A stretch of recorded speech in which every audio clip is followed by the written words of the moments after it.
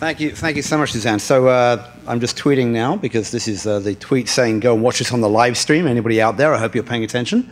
I'm just delighted to be here. So I am a board member of YTH. You may ask yourself, actually I frequently do ask myself, why the hell am I a board member at YTH? You know, obviously back in the day I thought the Sex Tech was a great conference about online pornography and was very disappointed to find out when I finally came what it was really about. I'm also the person who, at the early Sex Tech, got very confused because I'm a bit of a political junkie, and you know, in the blog world, we're always going on about the mainstream media. And I was very confused to find out what MSM meant here. It meant something very different than what I was very confused about the behavior of the mainstream media in this context, I tell you. Obviously, I went to school in the UK in the 1970s. I went to an all-boys boarding school, so you can imagine my sex education all happened behind the bike sheds. Luckily, there were no women, so it didn't actually matter for the spreading pregnancy or what is heterosexual disease.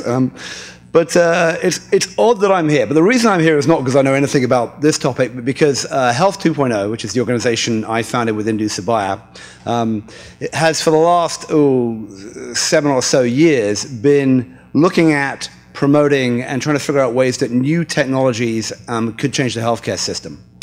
So the chart I'm showing you right now is kind of a global view of how we think of the world of Health 2.0. If you stay way over on the left there, you see all different types of data.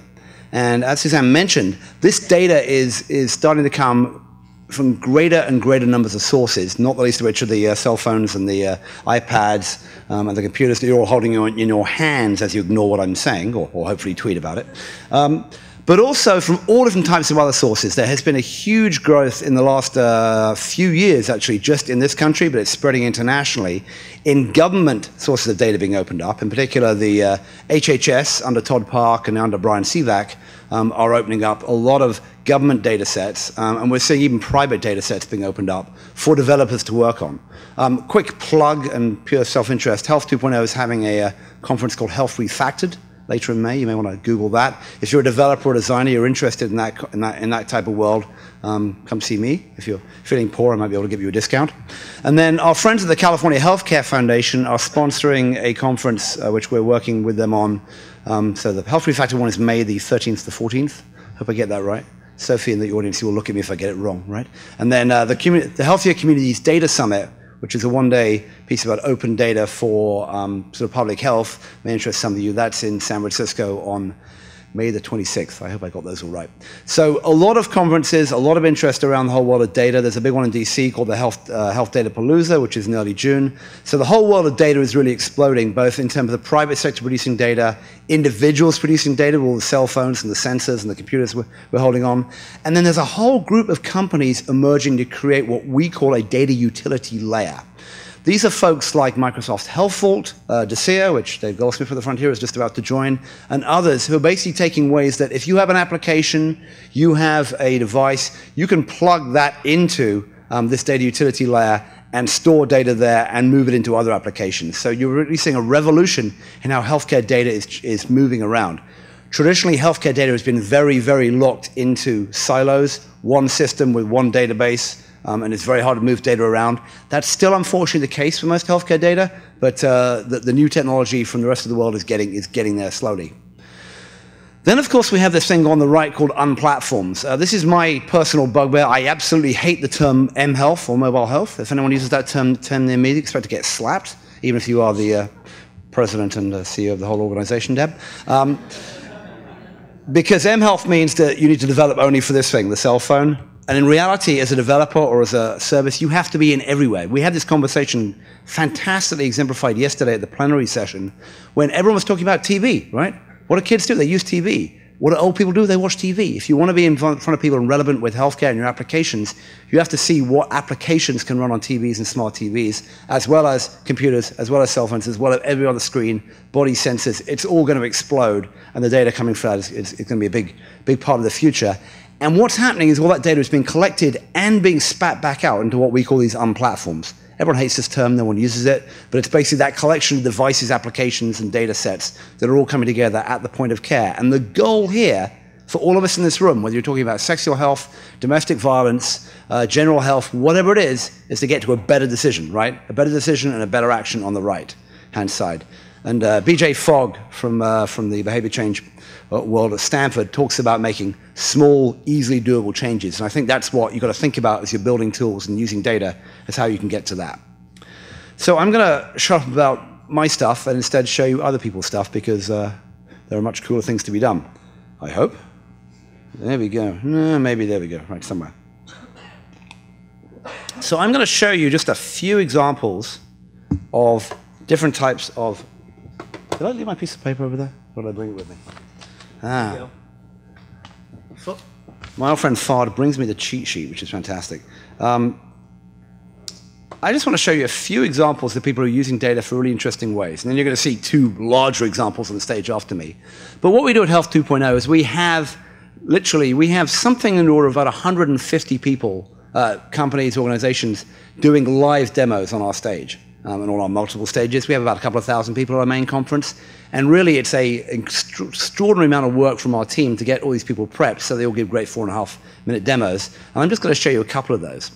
But before I'm going to do that, I'm going to show you something else, which is that Health 2.0 also works with many organizations, not the least of which is HHS and the federal government, to run developer challenges. And here is a winner of a developer challenge.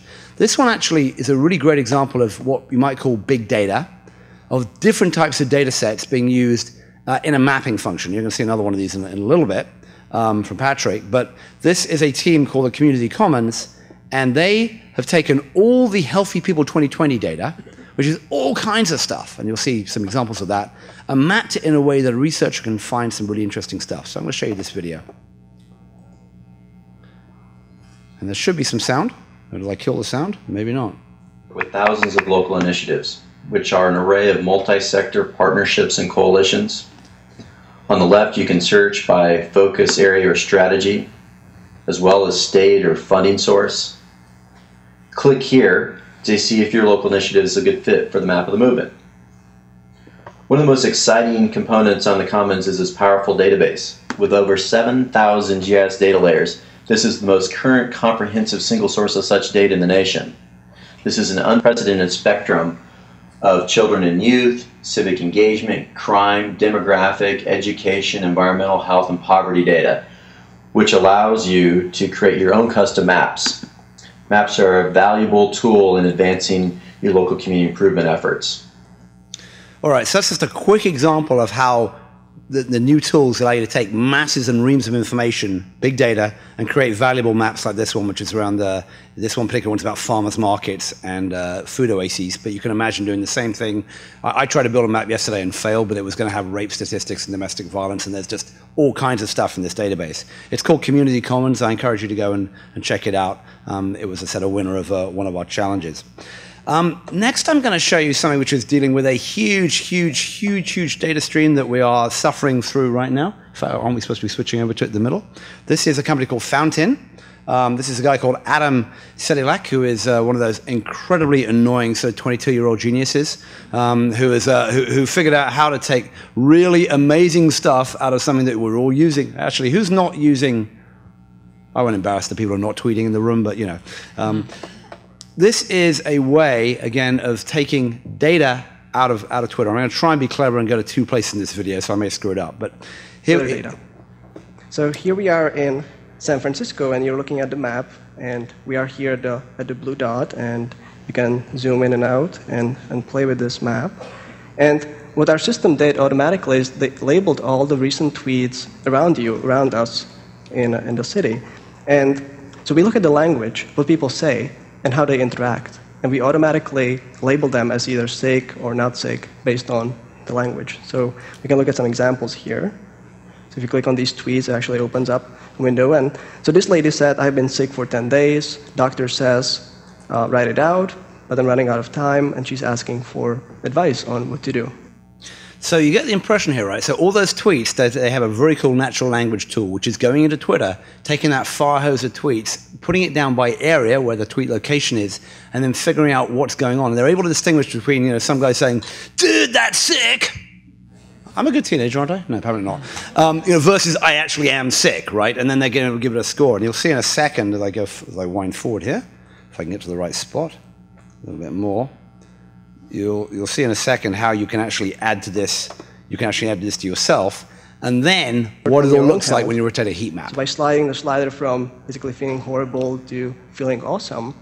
And if it looks like there's something wrong with you, we even adaptively ask you to tell some of your symptoms. So if you wish, we'll keep track of this for you. We record your location, what kind of symptoms you had, how did you feel at that location. And we provide the context, the people who you likely met at that place, and how did they impact your health. And now we can actually measure these signals at a population scale. So he's describing here the concept of now if we switch from around the individual view to a heat map view, so now we are looking communicable at diseases like the colds. sickness density of people in New York City. Right, so, and I can switch from this high contrast view. So this is like a day in New York City? And so basically you want to avoid the hotspots here. Those are the places where there's a lot of Twitter users that are sick, right? Who is in Manhattan here? New York City. It's surprising you're still alive.